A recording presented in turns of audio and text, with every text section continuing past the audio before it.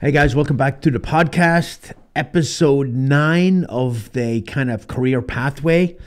Wow, freaking, until you break it up into sections like this, it didn't seem that long, but good Lord.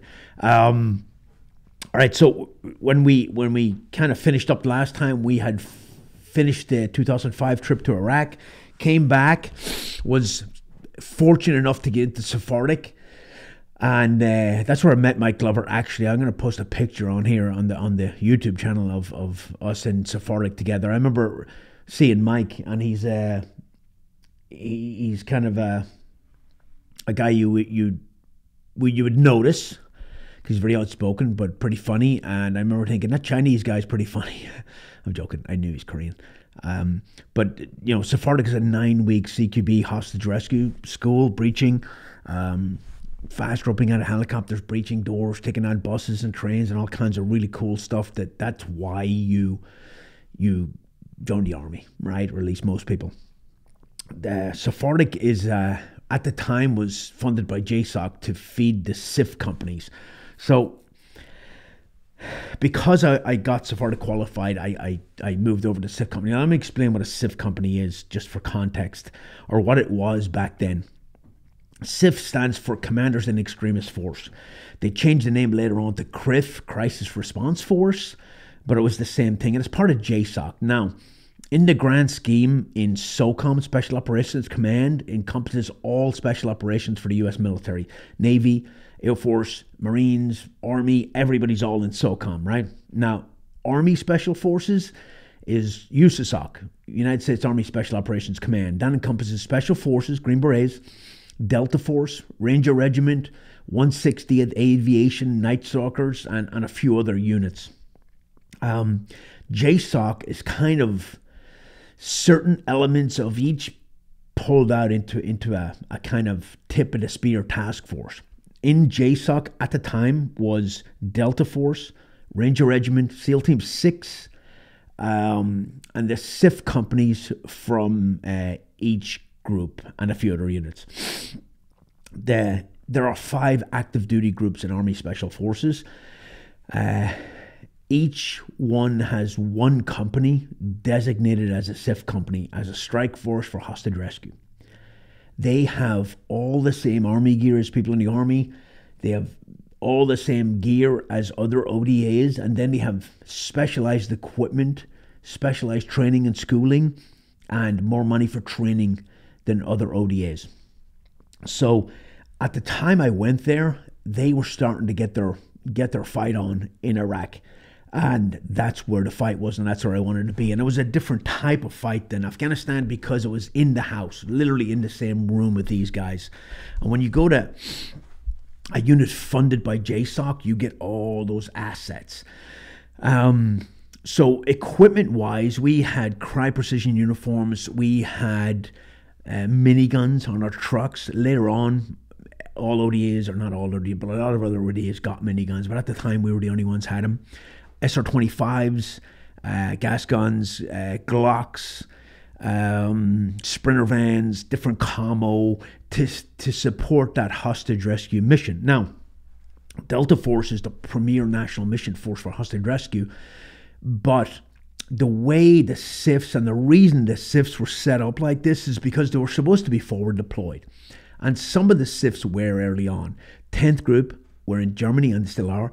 7th group were in Panama, and I don't remember anybody else being forward deployed. But the theory was, if something took place in Europe, let's say, or in South America, the SIF companies were already there. They could secure the scene, put snipers in place, get an assault team ready that had the training and equipment and experience. And if, while Delta Force is flying from the States over to take over the mission, the SIF company was ready and able to do a hasty assault if it went south. If they started killing hostages and we had to go in, and Delta weren't there yet, then the SIF companies would go in. Okay? Once Delta got there, they would take over the scene.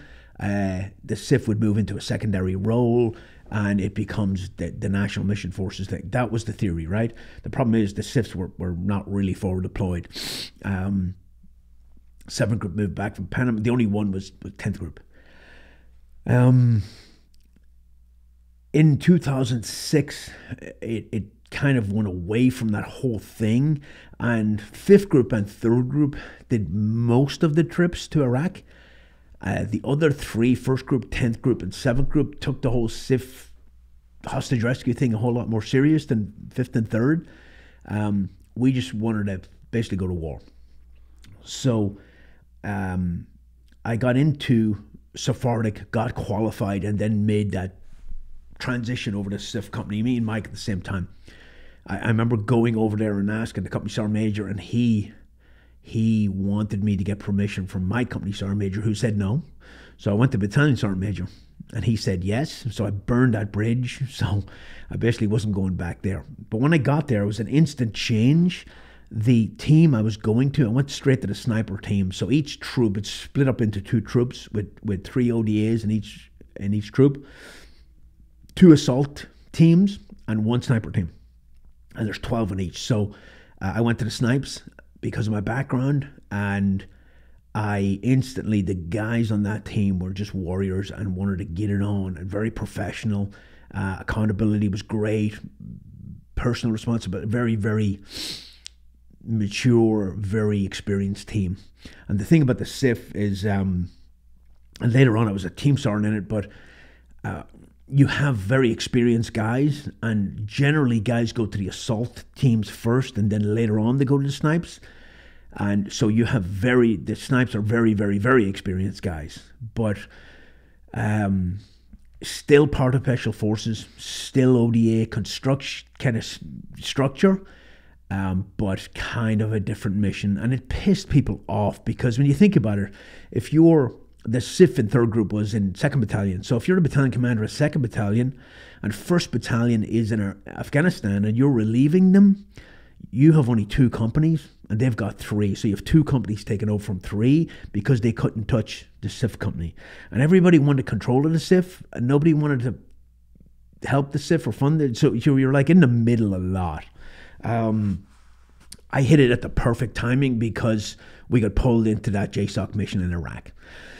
So we deployed in 2006. Mike was on an assault team and I was on a sniper team. We went in, we took over from 7th Group, I think, and we started working with the Iraqi Counter-Terrorist Force. Before I went, I was fortunate enough to go down to Todd Hodnett's to Accuracy First and do a shooting course down there for a couple of weeks. Learned the ballistic calculator. Talk about, we were the first group ever to go to Todd Hodnett's place. And Todd, if you don't know him, Todd has basically revolutionized and modernized long-range shooting in the military and across a lot of different military units and even foreign units. So I got to go down there and shoot, learn the ballistic calculator, learn to shoot in high winds. That was a phenomenal trip.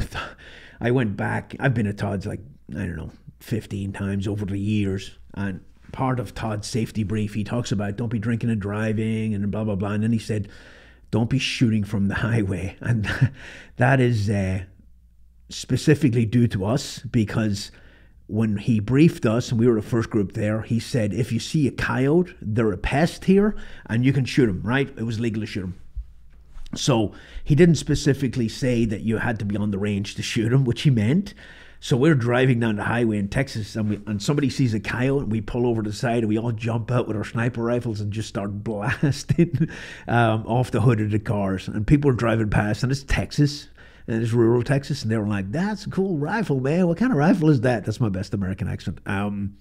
But yeah, after that, Todd was like, yeah, don't shoot from the highway, shoot on the range. But Todd's a really good friend of mine and has really done a lot for the sniper community. I'll talk more about that when I get into me working at sniper school. Once we deployed in 2006, we went to the Iraqi Counter-Terrorist Force, which was stood up by 5th and 3rd Group, brought in, selected, brought to Jordan, trained and equipped, and then brought back into Iraq. And they've done fantastic things there. They really did. That is the biggest success story of the SIFs, really, is the formation and building of the Iraqi Counter-Terrorist Force and ISOF Brigade. When ISIS invaded Iraq, the ISOF Brigade and specifically the Iraqi Counter-Terrorist Force, were the ones who stood and fought and stopped them in their tracks. They died in big numbers, but they killed in big numbers too. Other than that, the ISIS would have taken Baghdad and probably rolled into Kuwait, and it would have been a much bigger problem. So when people look back at the SIFs, and it's changed kind of it's been built differently now, but that was the biggest thing we did. And the ICTF were they were well educated, they were physically fit, most of them spoke English, and they were pretty hardcore guys with a lot of combat time. Very impressive unit. So we rolled in there, and we become a troop advisor to them. And these boys are very experienced. So you're helping them. You're building rapport. Your rapport is huge in the Middle East. You have to be part of the team. So we go in there. We start working ICTF. We start rolling into Sadr City on missions. Sadr City was a Shia enclave in Baghdad, and it was a thorn in Saddam Hussein's side. Saddam Hussein is a Sunni Muslim, and Shia and Sunni are not fans of each other. Probably like Catholics and Protestants probably in Northern Ireland, but the whole Iran-Iraq war in the 80s, and the Shia in Baghdad were kind of second-class citizens. They were funded by Iran, the Mahdi militia. And I remember an Iraqi soldier telling me that he'd been on hits in Shia in Sadr City with Saddam's army, and Saddam's policy was every house gets at least one hand grenade, right? That was him. He's brutal, right? So we're rolling in, we're going after high value targets in Sadr City. Sadr City at the time, nobody was going into Sadr City really, and we would roll in there with armored vehicles, strikers, tanks sometimes, and we generally you'd get in a little bit of a scuffle going in. But once you're in, they'd put out all their IEDs and they'd hit you on the way out, and you get in a massive gunfight. Miniguns would go dry, Apache gunships would be shooting. It was just an insane battle in a very small area of Baghdad, and a very small violent area of Baghdad. So we did some missions there for a couple of weeks, and then 6 of us from 2 or 3 different teams got pulled and sent to the emergency response unit of the Baghdad police. And we were told that these guys are the equivalent of the FBI HRT team, which they weren't. They may have been in their duties and responsibilities, but they were not in their capability. Not great, not a very good unit. Now, there were SEAL platoon working with them already, and some guys from 5th Group. And this was the start of the change where the chain of command wanted to put an Iraqi face on everything, and they wanted to start getting these guys to do their own stuff and do their own missions. So the SEALs were not really doing that, and it wasn't that they weren't capable, is they just didn't want to, and they felt more comfortable with Americans on target, which I get. So they would go on a mission with 8 vehicles. They'd pull up to the target. They'd have 1 Iraqi in the back of each vehicle. They'd all run in, hit the target, and the Iraqi's job was to jump in the driver's seat, turn the vehicle around so he can leave, and then jump in the back again. Okay, so they had no role, and you're really not empowering them to take over. So we were briefed, and we were told in no uncertain terms to get this unit ready to do its own stuff, to do its own hits, to do its own planning, to do its own driving and gunning, and blah, blah, blah. So we went down there, and there was a lot of SEALs there. And the SEALs had done an 18-month train-up for that deployment. That's very common for them. We didn't do that. We didn't have time. Our train-up was the mission we just did. I spent 9 months in Baghdad, or in Mosul, before I went there. I did a little bit of training and came back. And that train-up was the train-up for the next one, and the next one. So they did a lot of train-up, and the whole FID thing was not really their thing, right? So everybody had specific missions before 9/11. SF, unconventional warfare, foreign internal defense, right? Delta, direct action strike force, SEALs, water, naval stuff, Ranger Regiment, Strike Force, Infantry Strike Force. When the war on terror ramped up, there was so much work out there that everybody did everybody else's job, and it all kind of cross-promoted. And everybody was doing FID, everybody was doing direct action. Freaking the regular army were running sources, and it was crazy. And it's just the way the war evolved, and the American military evolved very, very rapidly to meet that, at the speed of war, as they say. So, the war in Iraq was not going well in 2006, and it was really not going well in 2007. A lot of people on here are probably too young to remember, but there was bombings and killings daily, and the American public were becoming numb to it, and it was time to make a bold move, right? Now, the gloves did not come off in 06. They got loosened up quite a bit. In 07, they came off, and I'll get to that in a little bit. So we started training this unit. And the thing about working with the ERU with the Navy, that with the Navy it came, with the SEALs came EOD, Naval EOD, which were very good, completely different than Army EOD, very much better trained, part of the special operations apparatus. And those guys were really, really good. I can't remember if it was 06 or 07. It might have been 07, where we hit a target and we had a failed breach, and we were maneuvering trying to go to a secondary breach point, and our Navy EOD guy fell into an open septic tank and was covered from head to toe in crap. And I felt so sorry for that guy, and he had to ride back in the helicopter. Nobody wanted to ride in the helicopter with him. He was it wasn't that bad for me. I stepped in. I threw a flashbang into a yard one time, and I stepped through the door, and I put my foot into an open sewer, and I cracked my shin off the front of the concrete in the sewer. So now I had a cut shin, and my leg was in sewerage, and that was pretty disgusting. I wanted to chop my leg off. So yeah, Navy EOD were great. We got some good assets and some good capability with the Navy. Everybody has different personalities, and even within SF, every group has a different personality. It's very distinctive when you look for it. And the naval kind of way of doing things in the Army were different, right? We were kind of older and more experienced and had more deployments than them, but they did a good job, and they were good guys. We had some friction, but we got over it. So we started teaching them, we started assessing them, which is normally what you do, going in and doing assessment on CQB, on driving, on planning, and they were pretty weak because they hadn't been enabled. So they were carrying AK-47s with rails on them. We were told they had M4s, we were told they had MP5s, we were told they had Benelli shotguns, but we could not track them down. Eventually, we got into their arms room, and we found them, and they were mostly missing, probably stolen, and by whom, I don't know. So we ran AK-47s, which are a nightmare to do CQB with, but we got them flashlights for the guns. We got them night vision goggles, which were like 7 Bravos, but kind of not great, but good enough for government work. We got them lasers for their weapons. They had big white armored police vans, super tactical, and they had Land Rovers, like 110 Land Rovers armored, but the turret had no armor on it. So Mike and I went to this armor welding facility on post, and we bribed the guys to put armor on the turret, like a shield, like a glass armor. I think I have pictures of that. I'll try to find them. We bribed them with taking them. We said, we'll take you to the range. We let you shoot all our guns and all that kind of thing. So these kids worked their ass off and got us the stuff. When it was all done, we actually came back and brought them to the range and let them shoot all our guns and throw flashbangs and all kinds of stuff. And they were like, oh, everybody says they're going to do that, but nobody actually does it. You guys are the first ones to actually come back and do that.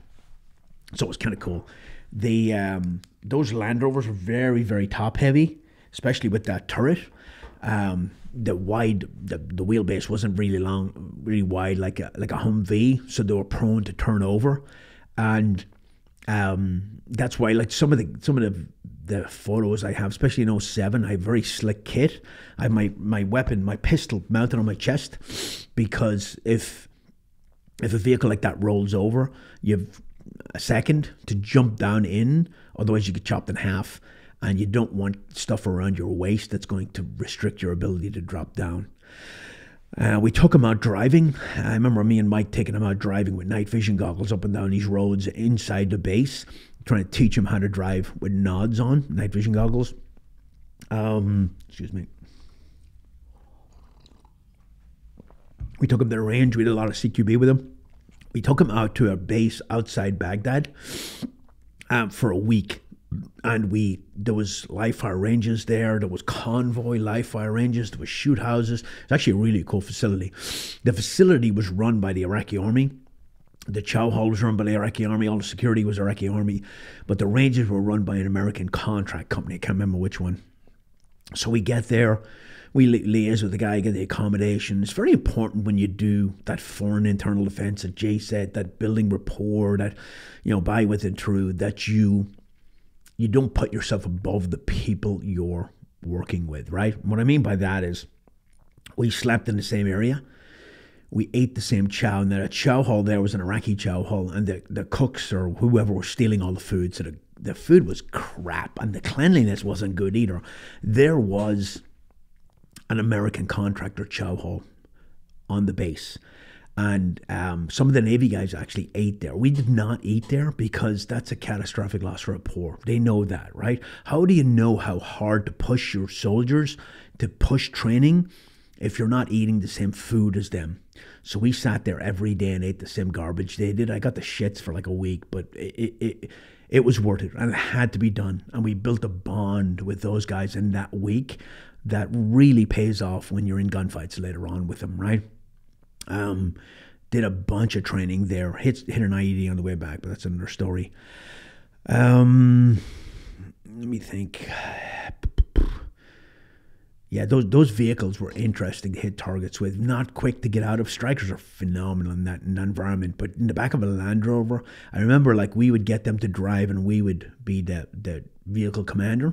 And then later on, we got in the back and let them be the vehicle commander and the driver. And you're in the back of this enclosed armored Land Rover with a bunch of sweaty guys that are all smoking. And it was brutal. It was not fun. At one point, we were coming off target, and they said, hey, we had prisoners, and they were all flex cuffed, and they had hoods on. And they were like, hey, this guy's got to piss. And I'm like, I don't care, whatever. And they're like, he's going to piss in the vehicle. And I was like, look, we're not stopping. And they're like, we have a bottle here. And I was like, okay, I'm not going to ask. And then we stopped for something on the way. And I said, does that guy still got to piss? And they're like, no, he's good. And his hands were flex cuffed behind his back. So I'm like, I'm not even going to ask how that happened. I don't want to know. Let me think. The intelligence on that trip was not great, right? Later on, working with JSOC, getting that intel was phenomenal, but we were getting the intelligence from the Iraqi police, and it was hit or miss. Sometimes we rolled bad guys up, sometimes it was great, and sometimes it was just garbage, right? And you after doing hundreds of hits, you really got to know when you hit a target and you breach the door and you go in and you see a shocked look on people's face that they have no idea why you're there.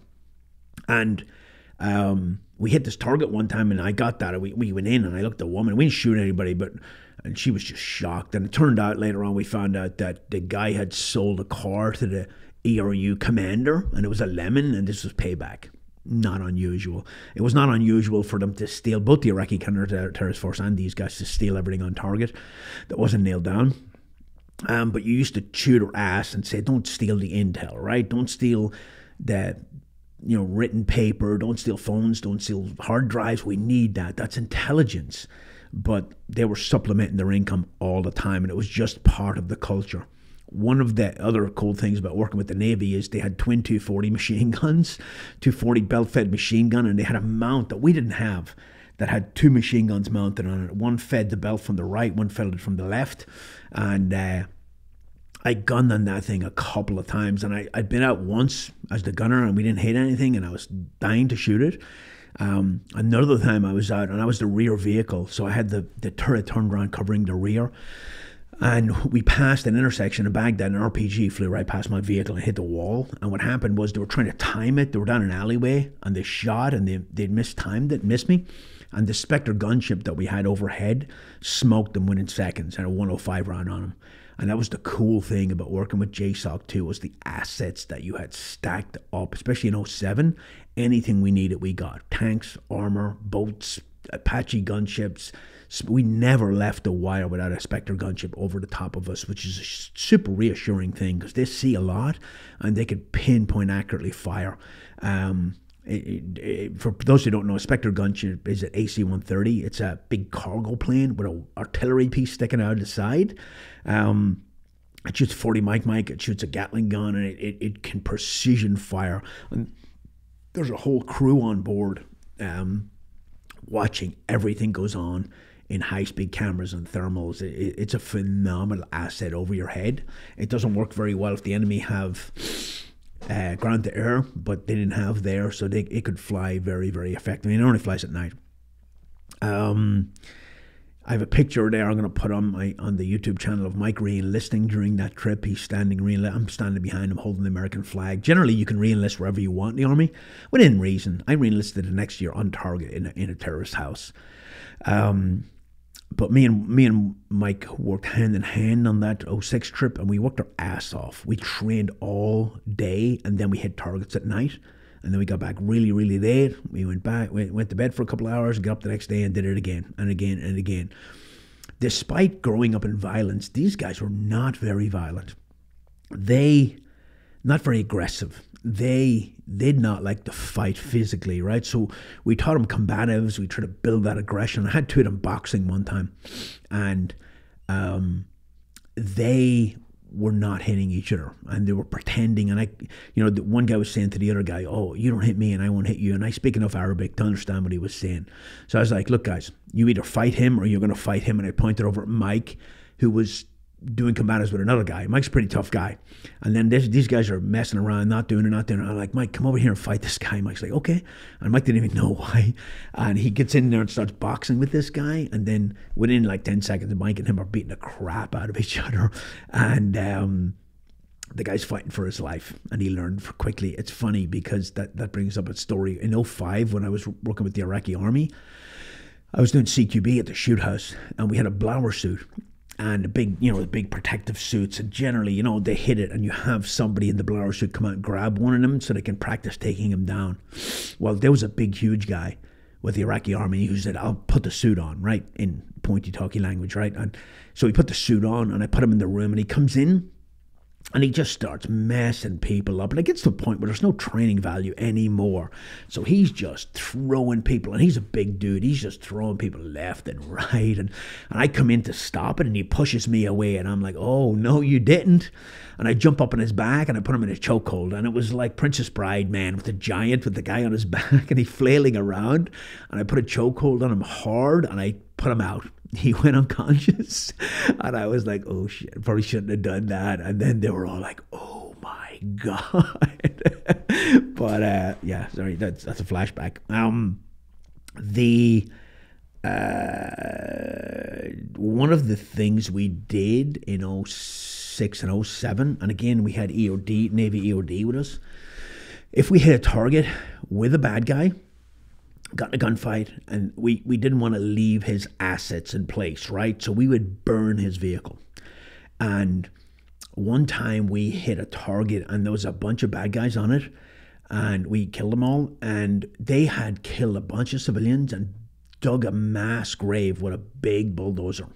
So we burned the bulldozer before we left, and they had a truck as well, like a flatbed truck, and the Navy EOD guy put a thermite grenade in the truck, and he put it in the cab.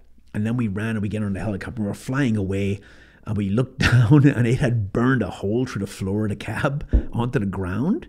And then they just pushed the vehicle off it.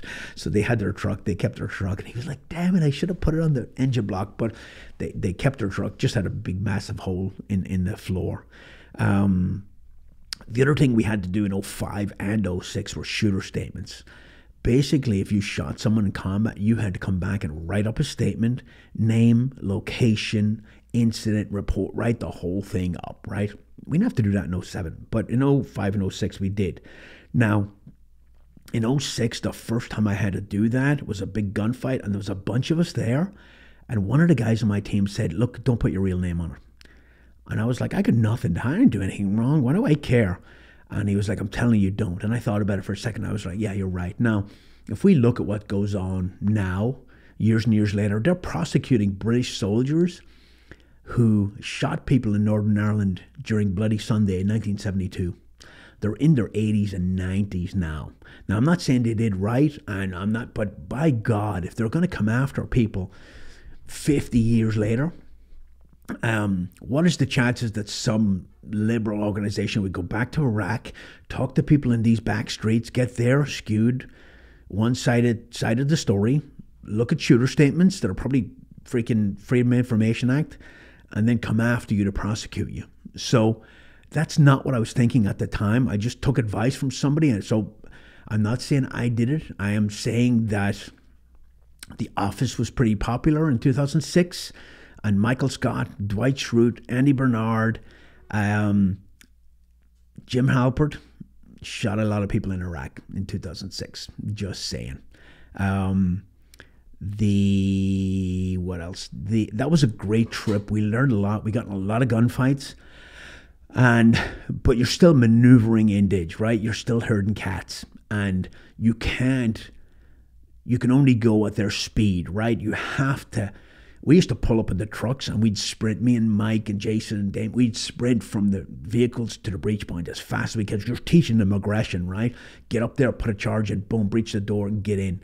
And we were trying to build that aggression. So we were often first in the house, but you have to hand it over to them and let them take the lead to build up their capabilities and build up their confidence and let them take over their own security in their own damn country, okay?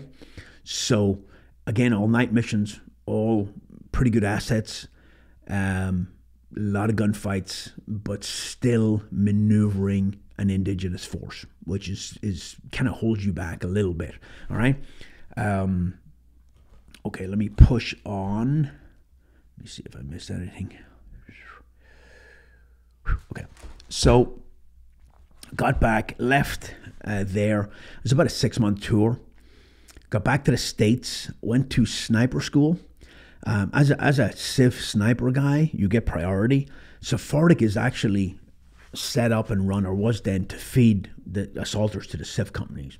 Some guys on other ODAs got into Sephardic, but mostly you have to sign a document saying, I understand that this course is for the civ companies and I am willing to go to the civ company if needed. Now, we had no problem recruiting because we were in it at that point, but SODIC, Sniper School for Special Forces, the Special Forces Sniper Course, it used to be called SODIC, and you'll hear it called SODIC periodically, and I still call it that sometimes, but that was the Special Operations Target Interdiction Course. There was supposed to be 2 level 1 snipers on each team, and it's hard to get that, but they're not actual snipers, it's an additional duty. So it's one of 20 skills they have, and they don't do it all the time. The CIF companies are the only place that had designated sniper teams who that was their job. Now, we were also assaulters, and we did a ton of other stuff, but we were actually snipers. So it's a 9-week Special Forces sniper course, and it's set up for Ranger Regiment, Delta Force, and Special Forces snipers. That's who goes to it. There was a Navy SEAL officer in mine, actually, he was a really good guy. But that's very, very rare. I've never seen a foreign student there. When you go there, I've already been to sniper school in Ireland. I'd already been on sniper missions in Ireland. I'd already employed my sniper rifle in Afghanistan and Iraq. And so I was fairly experienced. And I'd been to Todd Hodnett's, so I was fairly on top of my game. And I went there, and I went to sniper school in Ireland in like 87 or 88. And I went there in 2007, and it hadn't really changed. We're still minutes of angle and mills and milling targets and data books, and hadn't really changed. And we'll talk about modern R. I'll talk about modernizing it later on when I got there as an instructor. But for then, it didn't change. But I was in there, cooperate and graduate, right? There was some advancements in the school. They had started shooting gas guns, body armor helmets, alternate positions, running and gunning type stuff, urban hides, but it still had a long way to go. But it was a cool school. It was really, really cool. And I had an absolute blast. So I got sniper qualified. I had to go to a leadership school too. I had to go to what's called the senior leader course. It was when you're an E7, you have to go to this. I think that's what it was. And it was for SOF. So it was all Green Berets. And they came from all over the country. And then they came to the school. And I tried to put it off. And I got to the point where like, you're going, whether you like it or not. So it was like 6 weeks, I think, but it was in Bragg, so it wasn't like I had to travel anywhere. And again, I'm between deployments, and I'm trying to rebuild that family life a little bit. You come home, you take leave, you go to Disney, you try to reconnect your kids, and then you're back training in schools and training in schools and training in schools, and then you're deployed again. It was just the way life was. But I remember I was at that school, and I've been to a lot of good schools in the Army, and I've been to a lot of crappy schools, but I always learned something. If you apply yourself, you're always going to learn something. But on that one, I really didn't apply myself. I did the bare minimum, and it's not like me, but I was just, I don't know. I wasn't motivated for that school. We did one of the practical exercises we had to do was they broke us up into 5-man teams, and we had to build a training concept, and brief it to the commander. Excuse me. So, the other guys were from out of town, so they really had no life. They were there staying in a hotel. And you weren't allowed to work on it during the day because you had other classes. So they would be like, hey, we'll meet at Barnes & Noble at 8 o'clock, and we'll work on it for a couple of hours, right? And just take the time. And I'd be like, hey, my kid's got soccer practice, man. I can't do that. I got stuff going on. They're like, yeah, don't worry about it. And they did this a couple of times, and of course I was never there. And when it came to the day to brief, I was like, what are we doing? And it was live tissue training. It was a medical training concept that we were briefing. And they're like, I was not involved, so I had no idea. So they're like, you just briefed the introduction. So I get up there and I just BS'd it. The medic can get killed with the first round. Everybody needs medical training, survival of the force, blah, blah, blah. And they did their briefing, and each one of them briefed a section of this. And at the end, the commander was like, that's awesome. You guys did a great job, Sergeant Owens. Your introduction was fantastic. So I basically got all the credit and did none of the work. What a dirtbag. The blister, show up when all the hard work's done. But that's not how I roll normally. I would say that was an anomaly, but I just had no interest. But it was still a good school, and I still learned a lot. Went back to Iraq in 2007, and the surge had kicked in. So the surge, if people just remind people, was at a certain point in war, you gotta shit or get off the pot, man. You gotta freaking surge. You gotta take it seriously, or you gotta get out, right? Or it just drags on and drags on and drags on if you're half-assing it. That's kind of what happened in Afghanistan, and getting out and making it worse. But in Iraq, at a certain point, the Bush administration said they're going to surge massive amount of troops in. And at the time, I thought it was stupid because I already thought we had too many troops there. But it actually worked. So I was wrong. So the surge happened in 2007, and they just flooded the place. Now, for us, it wasn't a big deal because we were going anyway. The real heartbreaking story was for infantry units that were there for a year fighting and were ready to go home, some of which were at the airport. And they were stopped and sent back into combat for 6 more months. Some had already rotated home, and they were sent back. I remember hearing about a kid who had rotated home, was sent back, and got killed. So they were there for 18 months. There was a unit in Baghdad in 2006 when me and Mike were there. We went home, we trained, we prepped, we were home for like 8 months. We came back, and they were still there. That's hard, man. 18 months is a brutal deployment. The longest deployment I ever had in the U.S. military, I was in 9 months in Kosovo, and I was 9 months in Mosul. Everything else was only 6 months. So when people say, oh, I have 6 deployments or 10 deployments or 8 deployments, it's really not the number of deployments, it's the length of the deployments. One 18-month deployment to combat is brutal, and that will wear your ass down mentally and physically over time. So we got back. So the surge, basically, the plan was to flood the place with troops. In Baghdad, you had units in every neighborhood. They knew it was to give the bad guys nowhere to go. So there was this whole political strength, the awakening, and people were going to get on board. And kind of in the background, you had guys like me going out on kill capture missions every single night. And when we got there, we got briefed. McChrystal was in charge at that point of the... And we got briefed and said, look, the gloves are off. Go do what you got to do and go kill these guys, because we were losing the war. And both in 2006 and 2007, I don't know if the gloves were loosened in 2006 or I was just working with a higher tiered element and we were given more latitude. But in 2007, we were given a lot of latitude, and we were doing unilateral ops, no indage. Our whole company went half work with the Iraqi Counter-Terrorist Force and my half went and worked with the strike task force strike team, high value targets, kill capture missions every night, reverse cycle, bed down location, go get them. So it was really the pinnacle of my career, because it seemed like everything I'd done to that point was leading to that point. So here's a typical day, and Mike at this point was on my team. Before, we worked together with ERU, but he was actually on an assault team attached, but then now he was on my team. And me and Mike would get up in the morning. We had nobody to train.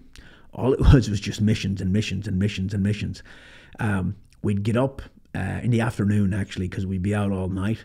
We'd go get some chow, come back, get a briefing, prep our gear, either go in helicopters or boats or vehicles, hit a target, sometimes flex to 2, 3, 4, 5 targets that night, come back, do an after action review, eat breakfast, go to bed. That was our routine for months and months. Working with that highest tier of the US military, the intelligence was fantastic. I don't think we ever got bad intel. They knew exactly who we were going after, how many people were on target. It was phenomenal. And then, when you're in Afghanistan and you're working an area of operation, which is massive, you hit a target, you pull the intel, you sift through all the intel, you try to find you're doing everything yourself. In JSOC, we hit targets, we filled bags with intel. We came back, we dropped off prisoners, we dropped off the intel, and we went to bed. And then these intel guys, these intel analysts, my son is an intel analyst, but they love it, right?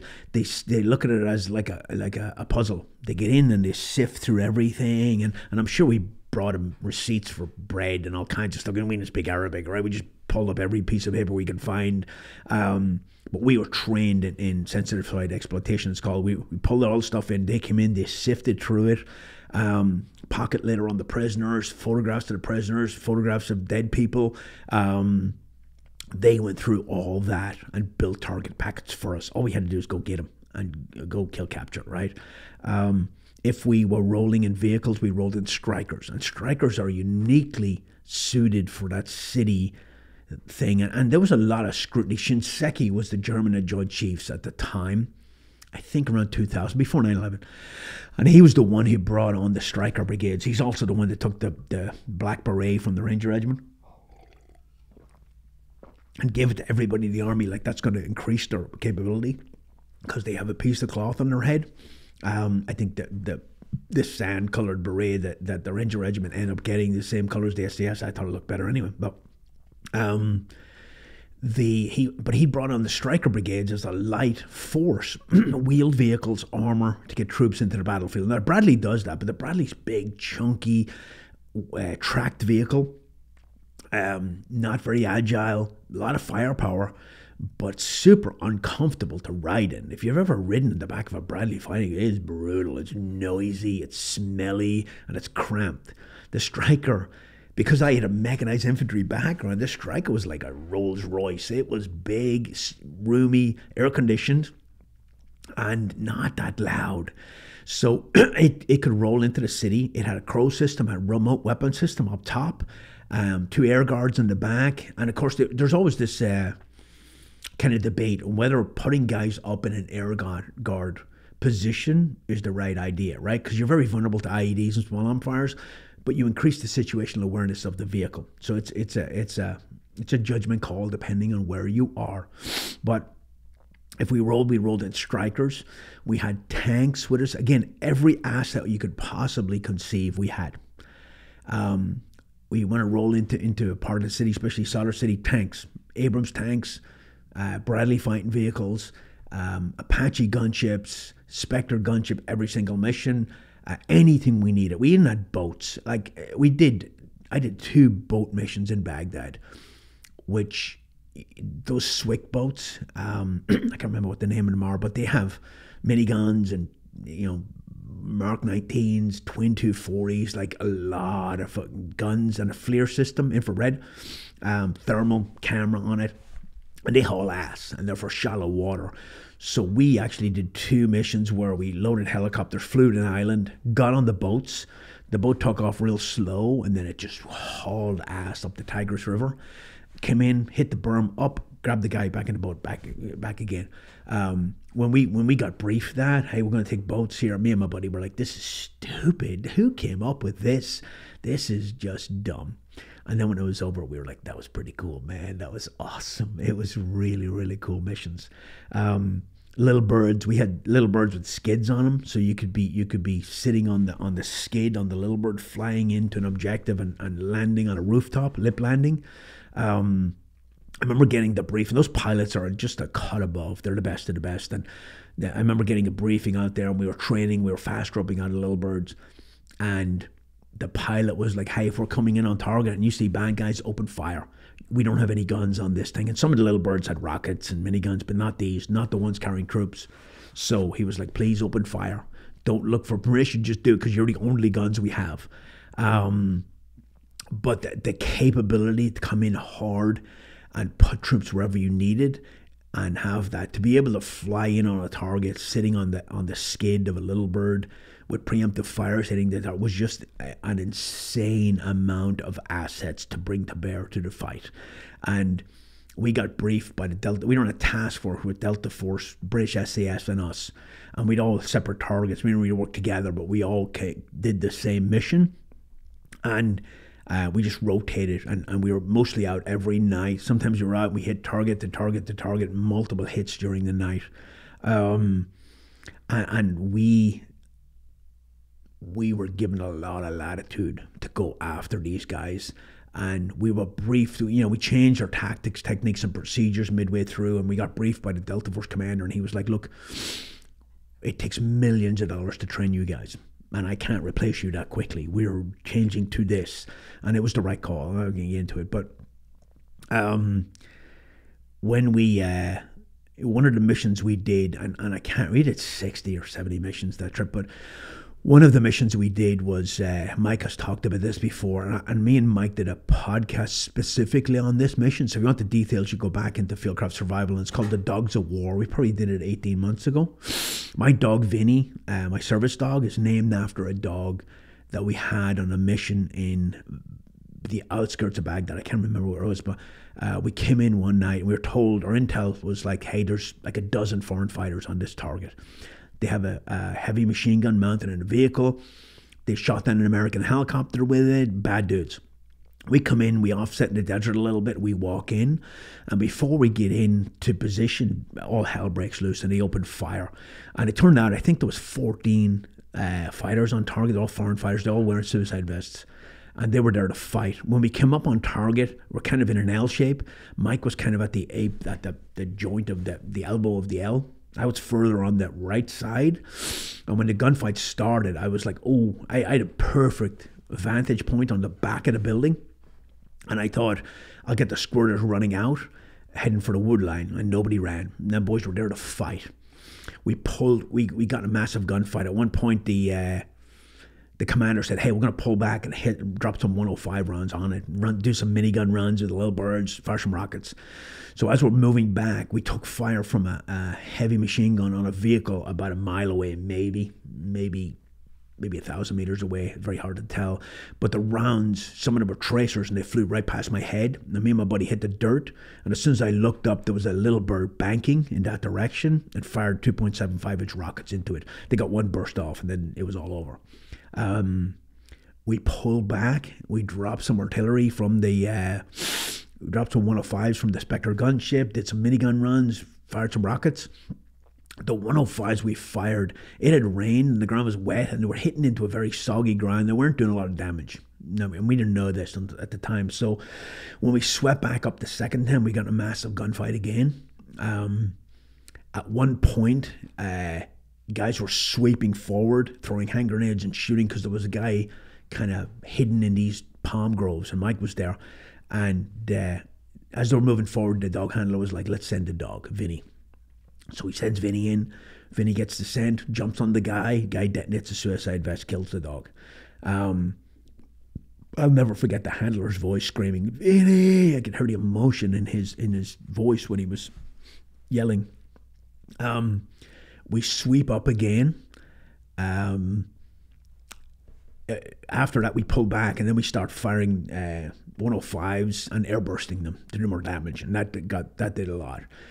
At this point, the whole place is on fire. We fired a thermobaric law rocket into the vehicle at the front of the house and blew it to pieces. Yeah, the whole place is on fire. We sweep up again, and then we sweep across the objective and kill all these guys. Headshots, suicide vests on, headshots generally. We sweep up, and I remember getting up to the building and looking in, and they had a PKM machine gun mounted inside one of the rooms, pointed at the front door, waiting for us. Had we hit that target with traditional assault, we would have lost a lot of guys. There was a Krinkov, like one of those little AK-47s, like all silver, hanging inside the window. And there was no glass, obviously. So I was like, ooh, that's cool. That's a cool little souvenir. I couldn't bring it home, but I was like, let me get that. And I was like, ooh, no, I'm not reaching in there. Pull that. Could be booby-trapped. So we swept across the objective, got on the LTEL, counted all the bodies. And when we were done, we pulled back and we went and retrieved Vinny's body from the palm groves. We put him on a stretcher. One of the guys put a US flag on him, and we put him in the helicopter, took his body back with us. When we landed back at BIOP, there was 2 lines of SAS and Delta Force operators lining the route, and all came to attention and saluted as we took the dog off the bird. It was heartbreaking. But he did his job. His job was to save lives, and he did. Years later, I was at the Special Operations Museum in Fayetteville, North Carolina. If you're ever driving down I-95, like from New York to Florida or vice versa, it's worth a detour off I-95 to go into Fayetteville, North Carolina, and see the Special Operations and Airborne Museum. It's a phenomenal museum, really, really worth seeing. But there's I pulled up there years later, and my kids were kind of playing outside. My wife was looking around. There's some exhibits outside. I was on the phone, and my wife came back and she said there's a memorial there for all the dogs that got killed in combat. And I'd never told my wife or my kids anything that happened in combat. I did not want to bring them into that world. It was completely separated from me. And I said, is there a nameplate on there? It says Vinny. And she was like, I don't know. We went over and we looked, and it was there. And I started telling the story, and tears ran down my eyes when I was telling the story. It's very, very emotional. It's hard for me to talk about it even now. Dogs are they're so phenomenal. We don't deserve dogs. We just don't. They're phenomenal. I remember one time,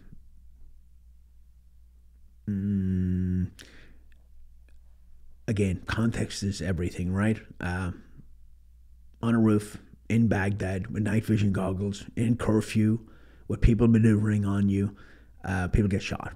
And, I'll talk about this when I get to being a first sergeant at the Warrior Leader course later on. But you talk about rules of engagement, and I've brought this up again and again because I dealt with it in Ireland along the border. I dealt with it in Lebanon, I dealt with Somalia, I dealt with Afghanistan, Iraq, and the rules of engagement change, right? So basically, if you say you can't shoot unarmed people, that's good. I agree with that, right? We're not them. However, what is somebody running towards a blocking position in the middle of the night, in a gunfight, with no visible weapon, but they might have a suicide vest on? To me, that's a no-brainer. That guy gets shot. And that has happened to me, right? The rules of engagement are you determine hostile intent, not your team sergeant and not your commander and not freaking Congress. You do it right there and then, split-second decision, and you take care of business, right? I had a guy appear like 4 feet in front of me on a blocking position in the middle of the night on a back alley, very dark, away from the fight, but we were covering the rear of the hit, and we were on the street, and I was back in the shadows with buildings on one side, cars, and then a sidewalk, and the guy appeared on the sidewalk, armed like 5 feet in front of me, and I shot him in the chest, and he fell behind a car. And we used to load ball ammunition and green tip into the same mag, alternating, because ball ammunition, we ran a lot of 77 grain. Ball ammunition gives you that good terminal effect on tissue, And green tip gives you the ability to push through car windows and engine blocks and stuff like that. So it kind of was something we did. And I hit him with a green tip round that went right through him, and he fell behind a car and he stood back up like a zombie in a movie. And I shot him like 10 more times, right? And I break this up sometimes when I talk about ballistics and shot placement and what happens with different rounds on target. That trip was, I remember that the Delta commander making a statement during that trip saying Al-Qaeda in Iraq will be done by the end of the year. And I thought that was a very bold, irresponsible statement. He didn't put it out publicly. He said it to us. And I was like, wow, but it actually did happen. By the end of 2007, we had pushed Al-Qaeda out of Baghdad and up into Mosul, and then the task force went in 2008 and chased them into Mosul and pushed them out of the country. Basically, it's phenomenal. And the people just were sick of fighting, and they wanted to take their country back. We pulled up one time early on in that trip, and the ramp went down, and an RPG flew past the ramp. And we're like, oh, shoot, it's on. We grabbed ladders, and we had to maneuver through a couple of blocks because you couldn't get the vehicles in close enough. We got up on the roof, and I had a 10-inch M4, and I think I told this to Garant Thumb when I was on his thing, but I had a 10-inch M4, and I was fighting. People were shooting at us from like 6 different positions, and eventually they were probing, trying to figure out where we were, and eventually I fired back, which gave a massive flame off the end of that gun and drew fire from all 6 positions on us, which was dumb. I should have known better than that. So I never went on the roof again without a suppressor. But that exact same time, I was shooting at a guy, and I was leaned over the edge of the building shooting at him, and my brass was coming out, and it was landing on a guy sleeping in another subroof below us. And he was getting annoyed that my brass was hitting him. He's trying to sleep. He wasn't annoyed about the gunfight, the rounds in his house. He was annoyed that the brass was hitting him, and he was losing sleep. This is how numb you get to combat sometimes.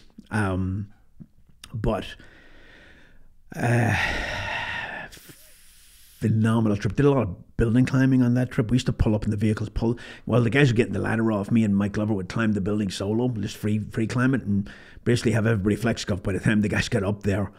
We'd also, I remember myself and Mike running and jumping from rooftop to rooftop in Baghdad under nods, 4 stories up, jumping a rooftop. They were like insane. We were hunting, and we were predators at that point, and we did a lot of damage.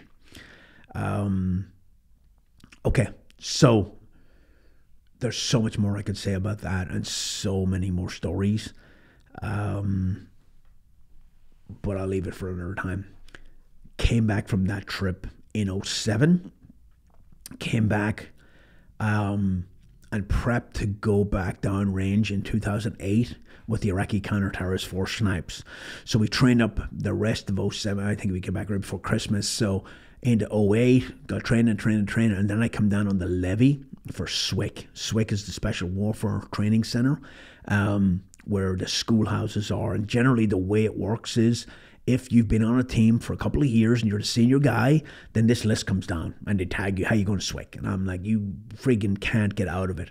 So I went to my company sergeant major, and I was like, I want to go to this trip with the Iraqi Counter-Terrorist Force snipes. And they're like, oh, they're waiting for you at sniper school, and you got to go. So I went out to the sergeant major at sniper school. It was Pete Gould at the time, and I know Pete, and I said, hey, I want to defer my SWIC tour for a couple of months so I can go down range. And Pete was like, go shoot people in the face and come back. Your job will be here when you come back. And I was like, yes. So I went back to my company sergeant major, and he was like, he refused to change the orders, and I was pissed. So I went to SWIC for a tour, and it's a 3-year tour, and I went kicking and screaming, and I hated leaving my team, but I went to sniper school for 3 years, became a very competitive shooter, became the NCOIC, the non-commissioned officers in charge of sniper school, and really, really had a great time. And it gave me part of the reason I think that I have not had all these PTSD issues that some people have had, is I got to take that break in the middle of combat, right? Number one, I got to take a break. I got to take a knee. Number two, I don't drink. And number three, I came right out of the army and straight into another job at Fieldcraft, which is almost like being in the army sometimes. And I think those things help me. So I'm going to pick it up next time at the start of sniper school. And yeah, we'll roll on. I appreciate everybody listening. Check out fieldcraftsurvival.com/training. I am teaching ballistics this weekend. We teach land nav. And look at the end of February, we're doing a bug out planning course. I don't really like the term bug out. Emergency evacuation, right? If you had to leave your house because of a wildfire, because of a chemical leak, because of certain things. Now, obviously, everybody wants to lock down and stay home, and I do too. But if you had to leave, what would you take with you? What would you leave? What are your routes? Where would you go? What does your bug out bag look like? What do you put in your car? Where do you send? Where do you get medications? All these types of things. We're going to do a 2-day planning exercise that's like super cheap because it's the first time we did it, and we're going to walk through that whole thing and do some PEs. And I got some senior special operations guys helping us run that course, so it's going to be really, really cool here in North Carolina. So, and then look at all the classes we teach throughout the country, and please come train with us. Okay guys, until the next time, thank you, bye.